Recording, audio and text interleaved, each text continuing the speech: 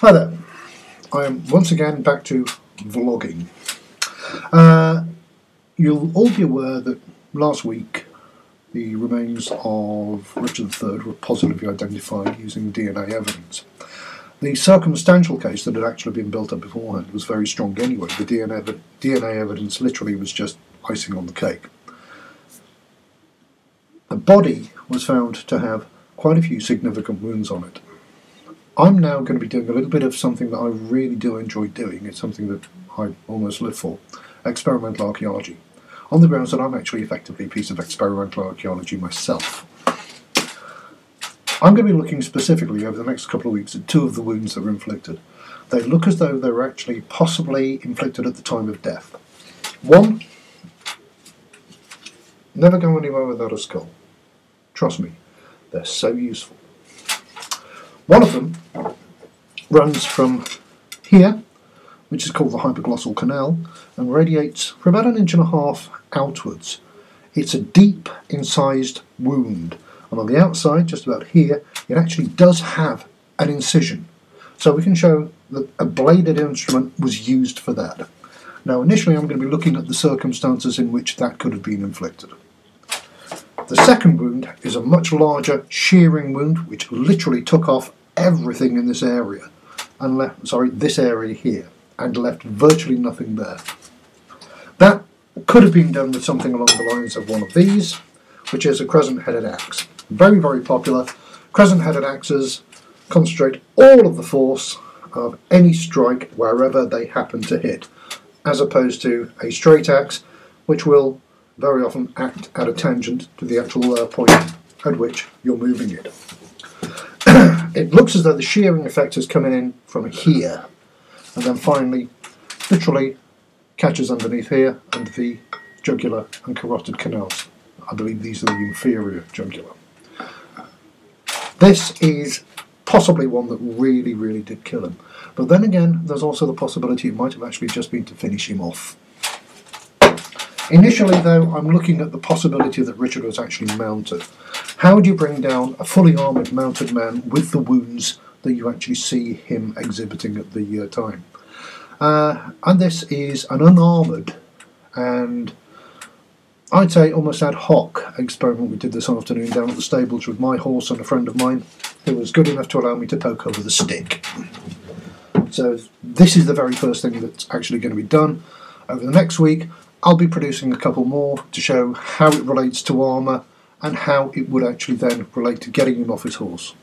The good thing about this one, it means that he could actually be injured in full armour. So we're going for mounted first, dismounted second, post-mortem third. Have fun. This quick experiment is to demonstrate a means by which the wound to the left occipital area of Richard III's skull could have been inflicted if he was actually mounted at the time.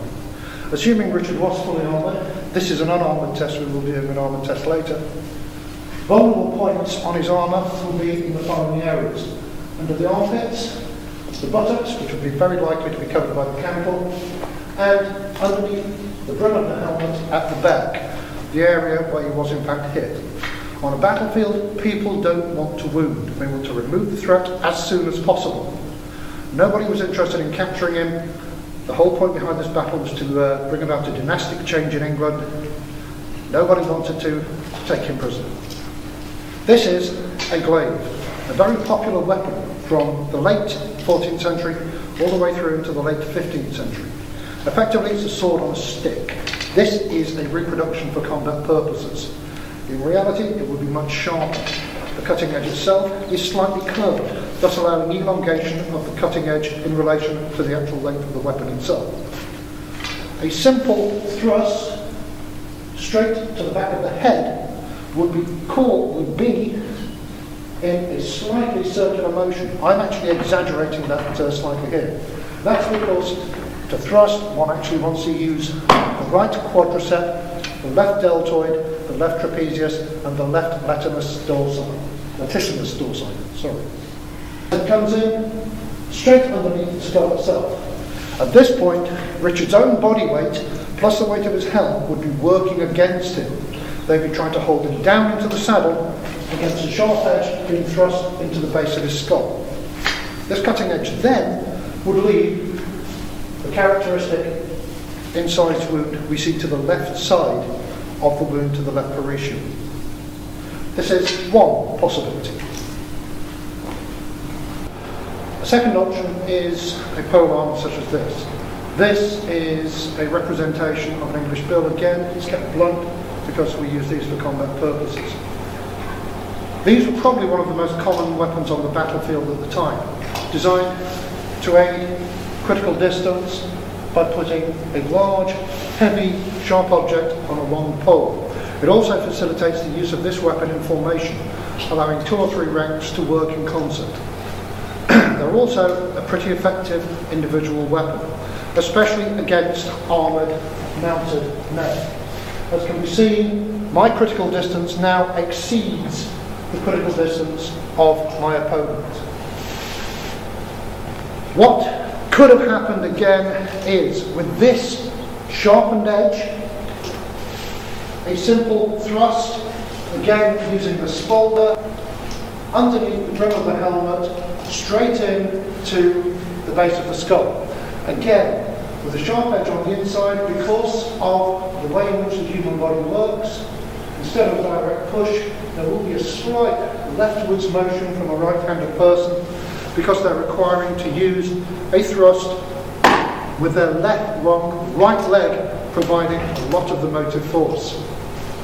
This, pushing up into there, will effectively leave a very, very similar wound with an incision to the left, and as this breaks into the skull area itself, a broken area around any kind of diamond shape or spine in this area.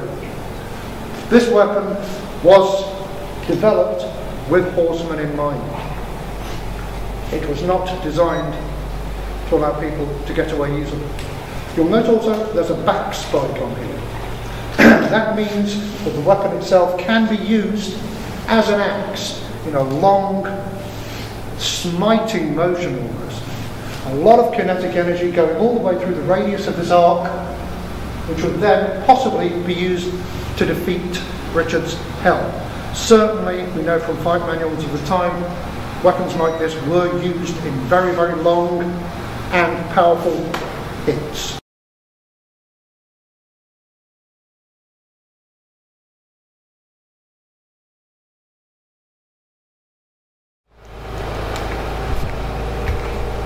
That's a good boy, Bob. Good boy, Bobulus. Yes, I know.